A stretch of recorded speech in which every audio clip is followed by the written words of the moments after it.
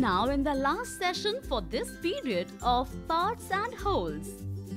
And as we did until now, we will continue to implement the zero investment innovative idea of learning with empty wrappers. In the previous sessions, we facilitated among students the development of the ability to think critically while also delivering concepts of fractions through a hands-on activity and an inquiry-based approach. We had completed the revision of the concepts via a group activity in the previous session.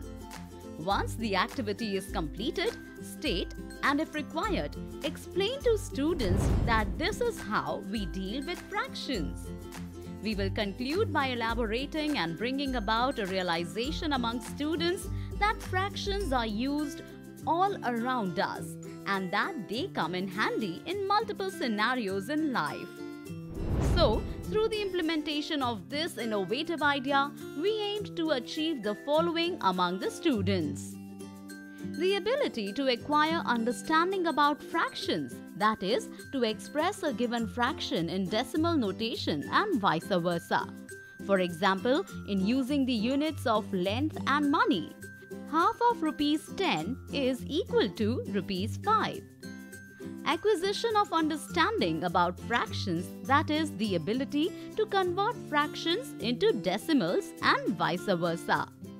The ability to collect data related to various daily life situations and representing it in tabular form. Further, they would have developed the skills to analyze such data.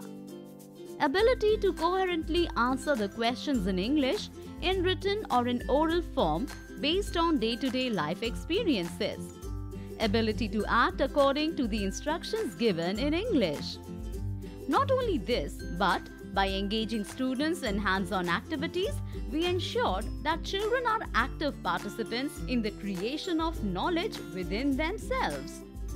Hence, while gaining some hard skills, they also gained core life skills such as critical thinking, ability to develop interpersonal relationships, empathy, and effective communication.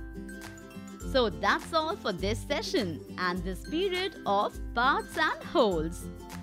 We are sure the process and the objectives of the period will stay with you and that you will succeed in delivering it to the students.